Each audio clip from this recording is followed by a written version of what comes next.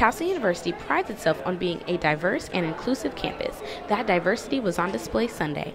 The Community Arts Center teamed up with the current exhibition, Visions of Place, Complex Geographies in Contemporary Israeli Art, to expose children to the Israeli culture.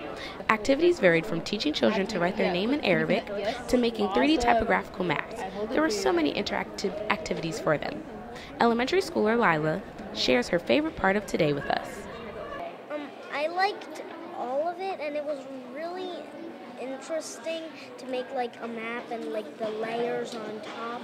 I made this map, so it's an ocean with islands on it, like mountains kind of stuff.